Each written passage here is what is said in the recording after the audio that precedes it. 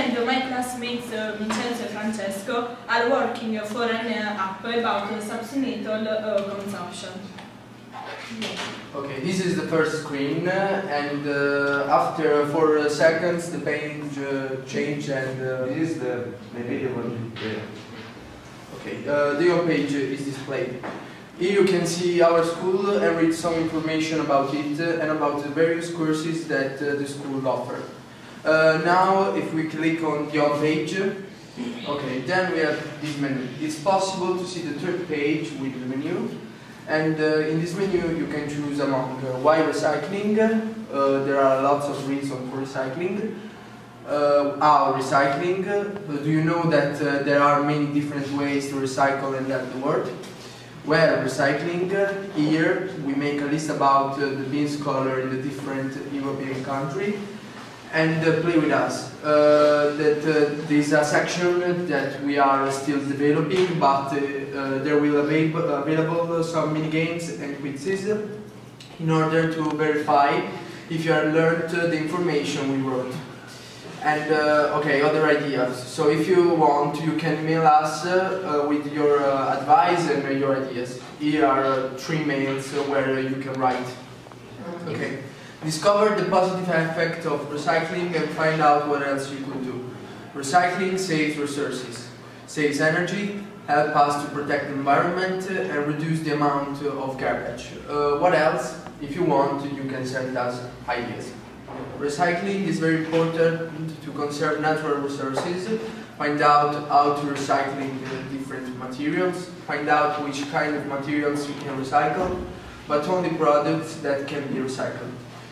Buy only products made from recycled materials and don't buy dangerous or pollutant material. Recycling rates in Europe. A big part of the waste we throw away can be recycled. Recycling helps us to have a green world, and recycling can also improve innovation and create new jobs. As you can see, we have a map because we want to compare our recycling activities with other countries. Apps for system Android. Now, to start, you go to the website inventor.mit.edu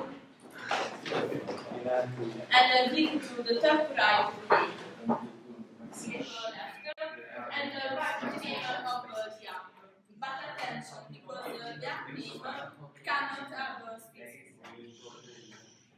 Okay, now pass to the designer. On the left, you have the palette, where there are other components for on the left, you have the palette, where there are other components for the app.